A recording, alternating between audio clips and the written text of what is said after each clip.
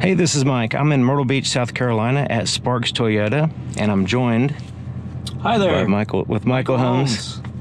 And he's the go-to guy here in at Sparks Toyota, and you've seen him in the custom Tundra videos and different truck videos and custom vehicles. And we're going to take just a spin in the 2020 Toyota Corolla in the, what was the trim? LE Corolla Hybrid. And that's the only trim? Only trim that's available right now. And there's no options?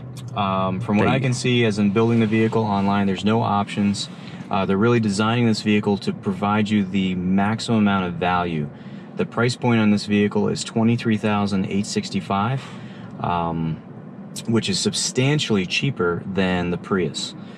Essentially, it's the idea of having a Corolla, that client or customer that's looking to get into a better fuel economy vehicle, but does not feel comfortable enough to get into a Prius. Either they just don't like the lift back design, or maybe it looks a little too futuristic for them. But essentially, the engine and transmission that's in this car is directly out of the Prius.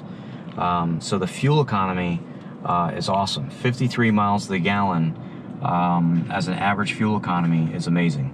And it looks and feels just like a normal 2020 Corolla. So it's the benefit, it's the idea of that kind of transition where if you were to take the hybrid badges off this vehicle, which it's rumored that may happen in the future, that you would never really know it. And once you start driving this vehicle, you get more comfortable with the idea of it being a hybrid. It still goes forward, backwards, left, and right. Like I tell all my clients that are looking at a hybrid vehicle, you don't have to plug them in. You don't have to do anything outside of what normal driving characteristics of any car.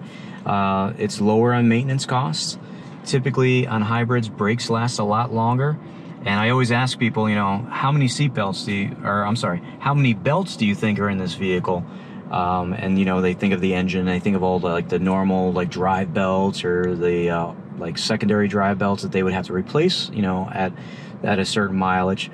But really, there are no belts in a Prius engine, and it's only seat belts that are in this whole vehicle.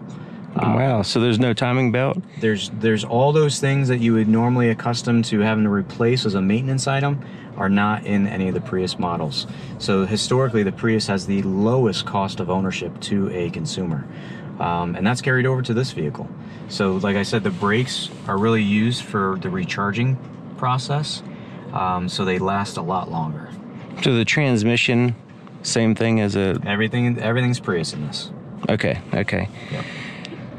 So, all right, so I noticed the engine's not running. We're running off the battery here. Yeah, and it will say EV mode in the top left-hand corner there next to the radar ready. Mm-hmm. And that is to signify that we're actually in electric vehicle mode. And I reset the trip information so we can get some information there and keep an eye on where the energy's coming from. Absolutely. And is the Sport, it has a Power, Eco, and just a normal. Is the normal fast enough, or do we need to put it on Power? I would say let's start with normal. Okay. Most of the time I don't run it in Power, just so people can get a real full experience. I like the fact that the electronic parking brake engages and disengages by itself. Yeah, it's really, really a cool feature. You never have to worry about having to release the brake. It does it for you. And if you had to turn it on, you can, just touch of a button. And the adjustable seat belts, they helped out. Oh, yeah. All right, so let's go ahead and get started. Watch out for random salespeople here. I forget that guy's name. I like to call him Gigantor. Yeah, he's huge. He's pretty cool. I actually, at another dealership, he worked there, and I did a mystery shop at that dealership, and he was my salesperson. And so that was kind of interesting. Before I started working at that dealership. But it seems like a lot of people come here because it's such a good dealership. Mm-hmm. And I'm glad you're here because you're easy to work with. I've worked with a lot of larger corporate stores up in New York, and you know, Patrick doesn't pay me to say this. This is just my own true feelings and opinion. He is the best dealer principal I've Really? worked with. Yeah, this is my 20th year in the automotive industry. 20 years. Yeah. Wow. Started in '99. The apprentice program to be a technician. Okay, so now the engine just started.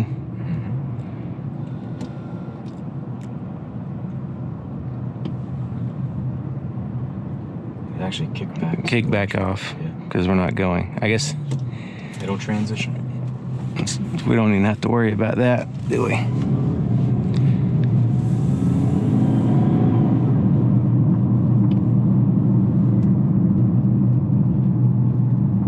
So as we're coasting, it's showing the power going from the wheels to the battery. And as you apply the brake, it charges the battery.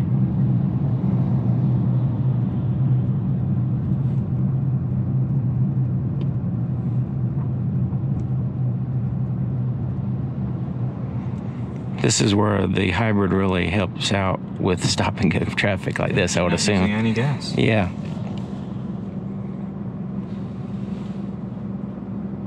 So if you were to put it in EV mode, if you had like a relatively full battery, how far could you drive? They say it's about a quarter mile of straight distance up to 18 miles per hour. You can't leave it in EV mode and go 50 miles an hour. It doesn't allow it. Now our Prius Prime is a different design and a little bit different technology, where the Prime will go 22 miles up to 85 miles an hour. So you can just drive it normally. Yeah. And that's really designed for you to go to they did a survey and they said the average commute was within 22 miles. And with that survey, they designed the car to go 22 miles on a charge. And when you get to work, the idea is that if it's an eco-friendly company, then you can charge while you're at work. So that's the plug-in part. And the bigger plug, I think it was like the 220 outlets, you could charge it in 2.5 hours. Okay, versus, so I think, that'd be like 5 hours, I believe. So it would be fully charged before you go to lunch. Right. Right. Or if it was a regular outlet, you still have plenty of time. Most people work 8 hours a day. So. Now, how would this is just a random question on that. How would oil changes work on something like that if you rarely use the engine? Is it just like timed a certain amount of time? Yeah, because all oil properties, even if they're a synthetic property, they still over time degrade. So they break down. I mean, truly anything that's rubber over time will break down. Any type of material outside of metal. Which theoretically, if it's not rusted or something like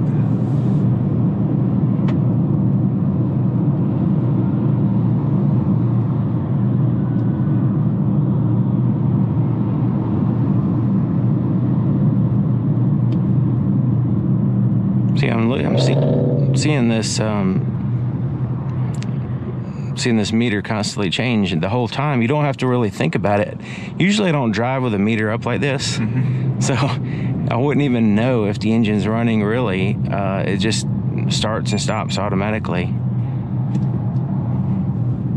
That was like a collision warning. Okay. Looking at this. No, I'm watching. Trust me, I'm watching the road. I just glance at the screen, but I don't. It's nice to know that. I was just trying to get through the intersection before the light turned green, so I was kind of hugging the car in front of me. So if I get kind of close. I've been on a couple test drives, and the pre-collision system is activated, where people are just so, and it's normal. I mean, when you're driving by yourself, most people are very aware, but when you're trying to multitask or you're trying to do multiple things at once, it really is nice to have a second set of eyes on the road. Yeah, that's one of the... And you just don't realize it, especially when you're car shopping. You're so focused on the vehicle and the options and everything else that's going through your head. And then you take a test drive, and most of the sales consultants will try, for a couple reasons, but one of the reasons is we try to stay as quiet as possible so you can really focus on driving. Yeah. Because it's so easy to get distracted. I mean... Yeah, if you're in a different vehicle and all that stuff. Exactly. And I mean, let alone... If you have families that, come in, husband and wife,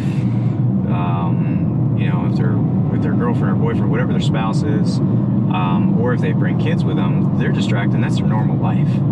And if you're able to show them that the vehicle is standard equipment with a suite of extra safety equipment that's standard on all the Toyotas with the safety sense, and especially with this new 2.0 that has the lane tracing, and I don't know if you've even noticed, but in the top left-hand corner of the big screen, in front of the steering wheel there, it shows 55 miles an hour. Now this vehicle doesn't have a navigation system that's linked with to show you that. It uses a camera, and it'll read and show you it'll read up to 8 different traffic signs, and it'll put 3 on that screen at a time if it needs to. And if you're going over the speed, it'll put a red border around it. So I mean, it's where if you're in an area that you're not familiar with, you're on the highway, there's different areas and different roads that they switch the speed all the time. You're going through a certain, like, let's say it's a town and you don't see that it dropped it to 45 miles an hour. The nice thing is the car did, and the car will let you know. Yeah, I like the fact that it's actually a camera, because I noticed in some of them have the GPS system and they're not very accurate sometimes. Exactly. They could be changing the roads, and that's the thing with GPS, is that where it's really changing is now that with Apple CarPlay, it's 3 different GPS systems you can use with that, but they're real-time and active. Whereas, as much as people truly like having the navigation system in there and being able to see it at all times, I understand that, but that information is at least a year old. Maybe think about it. Even if you're buying a 2020 model, if it had a hard drive or a CD base or anything that was already pre-written, think about when it was written. Yeah. Think about when it actually made it in the vehicle, and then how much further back was it actually written. Even if you have the latest and greatest and everything, it's still something that was written possibly a year before. Yeah. So you have your cell phone, which is updated all the time. Does this particular one have Apple CarPlay? Yes. Okay, so you could just have that on the screen if you wanted to. Exactly. And what Toyota's actually doing to help people transition with that, on some of our models, like let's say the RAV4 and the limited RAV4, navigation is standard, but there's actually a subscription base called dynamic navigation that has it hooked up to a cloud, and as you're driving, if there's a road that you're on that's not on the map, it'll research it, find out what the road is, and add it to your map. And that happens on everybody who's in the vehicle, so it's going to be updated almost instant. So it helps, because there's a lot of growth. Look at the Myrtle Beach area. It's turning the steering wheel for me a little bit there, correcting my... when you go through this turn, it'll turn it. So this one has the lane tracing. Yeah. And the... Any of the vehicles that have the TSSP 2.0 has the lane tracing and the street sign recognition. I happen to notice that as soon as we passed the sign that says 65, it turned to 65. And so those lines, just to give an idea, above that 65, the white lines are the lane departure alert notifications. That means it's reading the lines. That means it's active. The blue lines on the outside are the lane tracing technology, which is letting you know that's active. So there's 2 separate systems. That's why you see a white line and the blue line. And then the 3 blue lines is how much spacing we have between the vehicle in front of us and us. So when let's say we catch up the car in front of us, let's say it starts decreasing on speed, let's say they go down to 50 miles an hour, eventually we'll catch up to them. And then when we catch up to them, it'll put us in tandem with them, and that's where the spacing, and there'll be a little car that'll pop up there. Now, what if they were to slam on the brakes? Does this apply brakes to slow us? Okay. Oh, yeah. It'll bring it right to a stop. Okay, so it's an all-speed radar system. Okay, good. But just think about right now as you're driving it, and somebody who's normally doing, like my parents were going to be driving from Florida. It's about a 10-hour drive. Think about how much driver's fatigue would be reduced by a vehicle that A, tells you what the speed zone is, B, has radar cruise, so you don't have to keep pushing the brake pedal or cancel, keep resuming, or any of that stuff.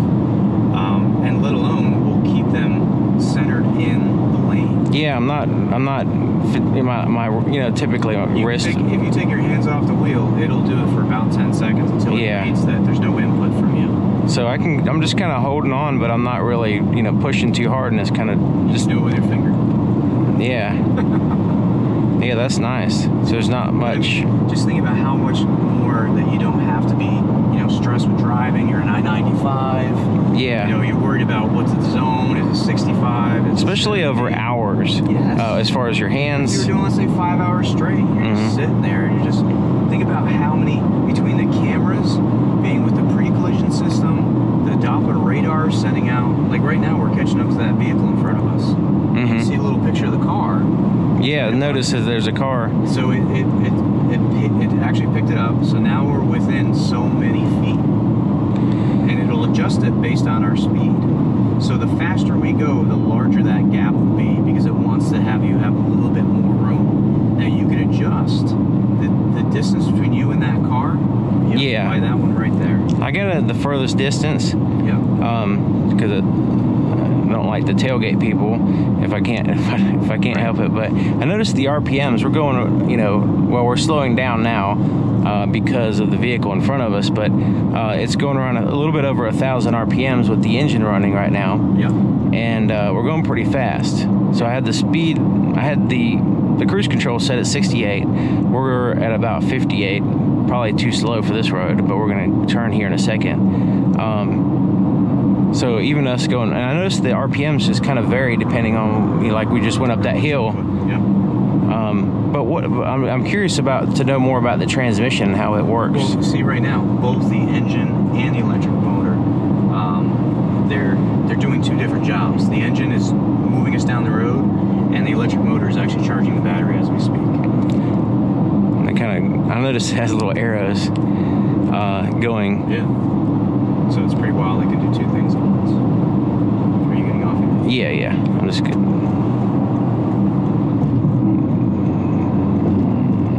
Yeah, this right here. This is the lane I need to go on right here.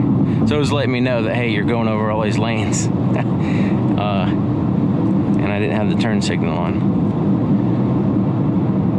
This is kind of a weird exit.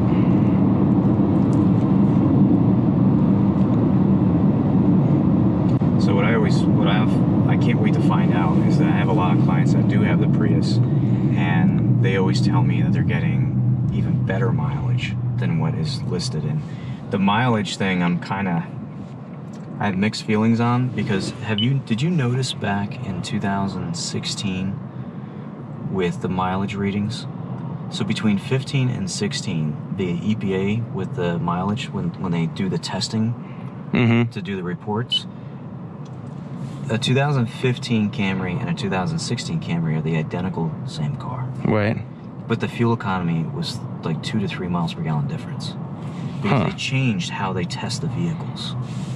So, anyways, I have... So there's is it standard for all vehicles, or just all that? Vehicles. No, not just the Camry. It was all vehicles changed. Even if a vehicle was like a carryover year to year, the mileage changed because the way they were doing the testing with the speed up and speed down, to make it more of an even playing field. But ever since then, I always have clients that tell me they're getting 3 to 4 miles per gallon better than what's rated on the window. So I have so many Prius people that are telling me that they get anywhere from 58 to like 60. Wow. Even my own brother, who has an older Prius, I sold him a pre-owned like a couple years ago. It was a 2010 or 2011, and he was getting like 60 miles to the gallon. Wow. So I always thought it was really wild, because the windows were like 55, 54, depending upon the year and depending upon the Prius. So with this getting 52 for an average, 53 in the city, and 52 on the highway, I would not be surprised if some people do some major commuting with it. It'd be in the upper 50s. You know, I really think it will be. There's just so much value at a price point where it is. That's amazing. That's a lot. That's a lot of fuel economy, and it has some pretty good pickup there. I mean, it's not slow.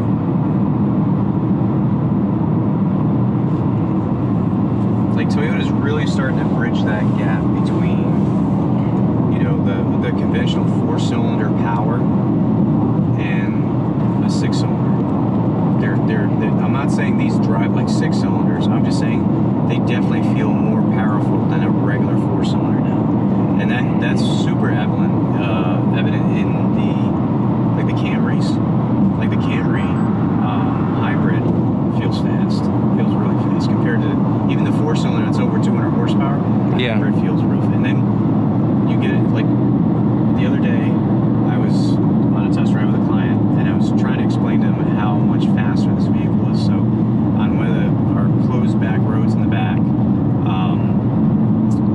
we were from a standing stop, and now this vehicle, the RAV is all-wheel drive. Right. And if you were just to, from a stop, just floor it, it loses traction. Because it has that torque and that power. Wow. Right out of the gates. It'll actually spin the tires. And it's all-wheel drive, so it's not like 4-wheel drive where everything is engaged at the same time. It's sending power to where it needs to. Right. And it actually had to engage the rear wheels to get us going, because it just has so much torque. And it's because it's that instant torque of the electric motor. Yeah, it's amazing what electricity can do in them. And it really is the fastest RAV4 that we make. It's the most fuel efficient by a lot. It's not a little. Where would we find the fuel economy here? Is it showing here? It's showing us over each minute.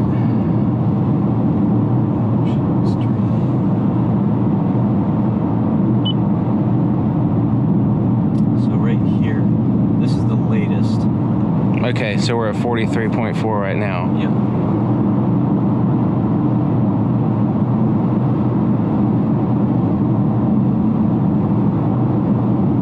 It's amazing. How much horsepower does this have? Do you remember? The actual number. Okay.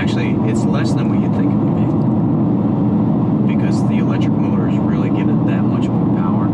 It's not like the just probably in the 180, 190, something like that. 170. I think it's a lot less. Less than that? Yeah. Really? It feels like that. Sort of feels like to me around. It feels right. It feels 150, like 200. Right. Because it has that hybrid side.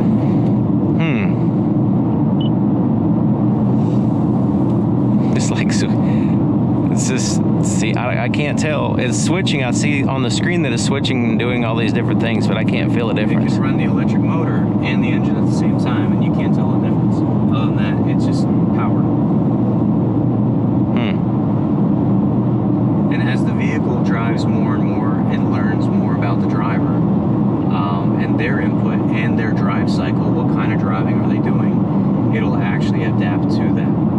And that's where a lot of my Prius clients, not all of them get, not that they get bad mileage, but not all of them get in that close to 60 or 60 range. Some of them get, what the window sticker is. Some are a little bit more aggressive, and it might be 1 or 2 miles per gallon under that. But there is a actual method of driving a Prius. Really? To squeeze out the mileage, and there's a bunch of different things that are out there for people to see and research, but there is actually a quote-unquote way to do it. And a lot of that is when you're coasting down, just the, it's kind of like the idea of how to make a fuel engine, conventional fuel engine, more fuel efficient, the way you drive, not being as hard on the gas, not being, obviously there's those techniques, but there's a bunch that are. With a hybrid, it probably amplifies all that. Exactly. And that's where, my brother lives in the Charlotte area. He's got, I think, 4 restaurants now called Tavern on the Tracks, and his son goes to school in Tennessee, and they take that Prius from Charlotte to Tennessee and back, and then another week's worth of driving. Wow. It's some real mileage that they go and back and still drive the car without filling it up. Yeah, from here to Charlotte is what, 150 miles, something like that? No, well, I'm saying from Charlotte to Tennessee. Oh, to Tennessee. Wow. Yeah, that's the real crazy thing. Yeah. Yeah, this is, yeah, it's actually applying the brakes and all that stuff. I was just kind of letting the adaptive cruise control my speed here behind this truck, and we still have the cruise control set at 70, and we're definitely going about 55 now. Now he's out of the way, it's going to floor it probably, but I'll have to go and cancel it so I can feel more comfortable. And let's get over here. All right, so I'm going to resume the 70 miles an hour. Let's see. So I guess the 3 bars aren't necessarily car lengths. They're just like depending on how fast you're going. It'll adjust it. So I'm not pushing the brake right now. I'm not pushing the brake. I got my foot right over the top of the brake. It's actually slowing me down pretty good.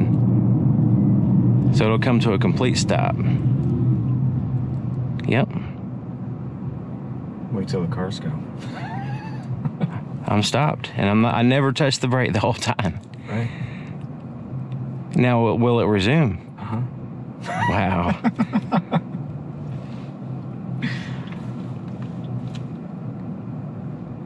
Okay, so I'm not gonna try to resist touching any pedal. I'm gonna just have my foot ready. It says push cruise control, switch to press. Resume. Okay. I don't know, but I push, I was supposed to push resume, I guess. Anyways, that was a failed test, but I pushed the accelerator. So all I would have to do is push that, and then it would resume. Okay. It's basically asking, is that what you want to do? Like, are you just like a safety feature? Yeah. Okay.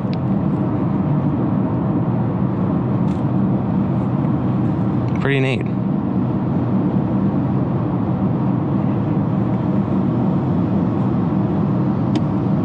Because all I did when I pushed that button is turn off the cruise control.